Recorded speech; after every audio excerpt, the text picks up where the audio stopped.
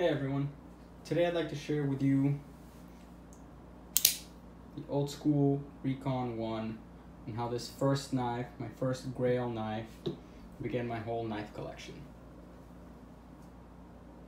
So, as a teen, I was very interested in World War II and the history behind it and the weapons of the time. So, amongst those weapons, my favorite was the iconic K-Bar USMC fixed blade. I wanted one badly for myself, but I was too young, and those things were kind of expensive for me at the time. I didn't really have my own money and anything. You know, I was still in high school, so it was a different time back then. But I was talking to my friend once about it, and somebody, you know, who also shares interest of weapons, and, you know, he mentioned a TV show that I did not know about at the time called Deadliest Warrior. He mentioned that this show had a demonstration. He mentioned that this show had a demonstration of my beloved K-Bar, and in one episode, so I went ahead and I watched the whole series. When I came across that episode, they compared it side by side with this knife. This is the knife I'm holding here today, the Cold Steel Recon1. Since then, I became interested in owning one of these, and unfortunately I came to find that it was discontinued a couple years before I found out about it, and the new version was very, very different. I have one over here for reference. This is my newest one. This is like a third generation, I would call it, because they redesigned it with very similar materials to this one, the same metal, the same kind of coating, and eventually they redesigned it again with a better blade steel and a better coating for that steel. However, I'm going to show this knife more in detail, perhaps in another video. So, unfortunately, this knife was discontinued, and it was really hard for me to find. They didn't have it on their website or anything, but I went around and I looked around for long enough, and eventually I came across one of these on eBay. eBay still had them pop up from time to time, so that was my go-to place for this. The first one I bought was the exact one from the show. It was the same Tonto .1, but it was half serrated over here, and it's just simply the knife that they showed there, and they spoke about it very highly. Even though I believe in the competition between the K-Bar and this knife is obviously a folding knife. The K-Bar was a fixed blade, so I think that knife obviously in the show was what they called it, given the edge. So I still was very interested in this knife for the simple fact that it was a folding knife, and I knew nothing about folding knives or different brands of knives or anything like that. So all that was still very new territory for me as well.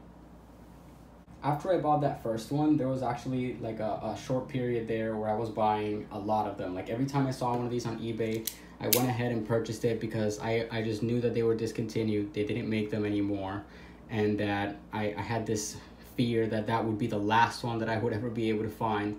So I ended up having at one point one of each. I had a Spear .1, a Clip .1, the Tonto .1, and eventually I resold the other ones. I made a little extra because obviously they're harder to find, so they become more and more valuable, and eventually decided to keep this one. This was a plain edge one. The other one I had given it some use, and if you guys know about these old ones, the coating chips off very easily. It's very delicate actually, and it'll show a chip or a scratch with almost any use, just opening boxes and simple things like that, because the coating material is just it doesn't stick very well to metal, I found out later.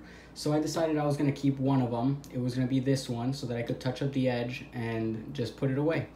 I ended up keeping this knife for many, many years. And even though I did eventually buy one of the K-Bars that I really wanted, I did also eventually sell that one because it was more impractical for me. Whereas these knives I could put in my pocket and carry with me once I turned 18 and actually use them. It was just more practical for me, and I just really loved the look of this one, the black on black.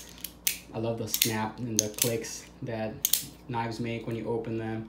This was all very new to me, like I said, compared to my limited knowledge on fixed blades and what I thought was available back then. Although this one goes unused, I still cherish it and take it out from time to time to remind me of where it all began. This model is still my favorite and has lots of features I like more than the new one.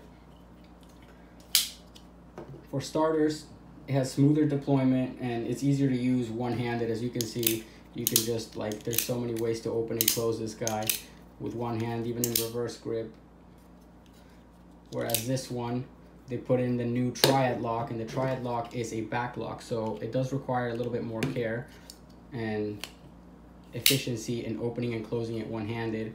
And regardless, it's just still not as fast as the other one. The other one's just so much more fun to open and close and play with. This one feels like it's a little bit sketchy if you're not using the second hand here to slowly lower this.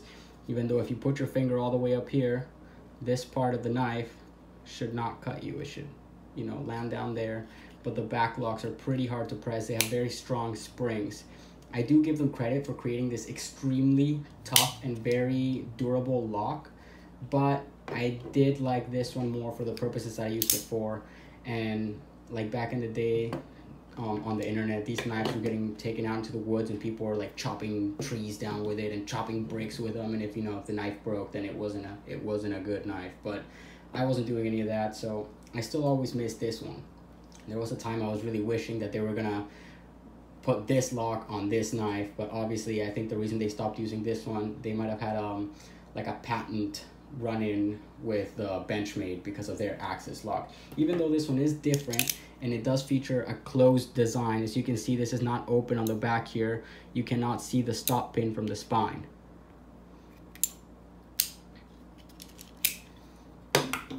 So anyways, the more symmetrical handle also allows it, just gives me better grips in different directions. Forward, you know, in reverse grip like this if you're cutting something towards you. Reverse grip this way, kind of like a P-cal blade, or even just regular reverse grip with the edge out. I feel like the handle feels relatively the same no matter how you hold it. Whereas this friend over here, unfortunately, feels best in forward grip like this. You try to flip it over, it's not as comfortable because this thumb groove over here kind of pokes the meat in your hand there. In reverse grip, it's pretty good, but it's kind of strange to have your pinky and ring finger sink down so much more than your forefinger and your middle finger. But it still feels like a very solid grip. And of course, holding it this way is just completely awkward. And look, the skin on my hand is all pressed up there. This is not, yeah. So the other knife just kind of gives me more grip options, I feel like. So I did really like this straighter design a little bit more. I also like that this one has a reversible clip, that the same clip can be taken out and put on the opposite side, whereas the new ones, they kind of sell it to you with two clips. I love that they brought it all the way up like this and they gave you more knife inside your pocket as opposed to this one. You have like a lot more knife sticking out your pocket with this one, with the old one. But with the new one, as you can see, the clip is curved, so it's a different clip for the left side. They send it to you for free when you buy them, but I just kind of like the fact that this is one clip that can be used for both sides. And overall, I think that this design is just more handsome, honestly. I just think it looks better, feels better, it's a little smoother. It's still a pretty huge folding knife, but I just think that it's a little bit more, I don't know, because it's smoother and you don't have to, it's not like, I feel like it's not as forceful to open. It seems more like a gentleman's knife for me. If I had many more of them, I would want like a stone washed one. I think that would look different, that would look better. It would kind of take away the tacticalness of the knife a little bit more and still give you like a very usable design with a very nice two-tone kind of blade. If Cold Steel ever did bring it back, I'd love to see a higher clip on it. Maybe they would bring it back as a different kind of Recon1 model. That would be really cool if they did that.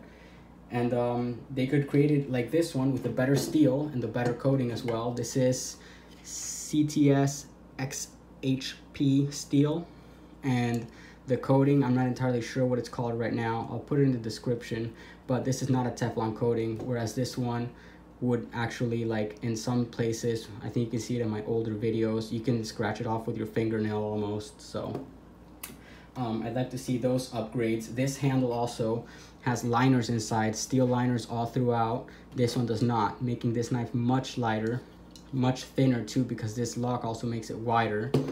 And honestly though, they can easily skeletonize those liners, or they can just simply remove the liners like Benchmade does in some of their knives and kind of just keep the metal part over here to keep the lock and those parts in place.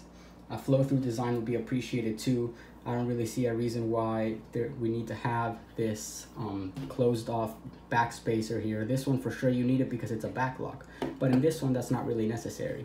And if it was more like the CRKT Big Dog, you could put some holes here and maybe on the other side. That would really lighten the weight of the knife and it would make it a lot easier to clean as well.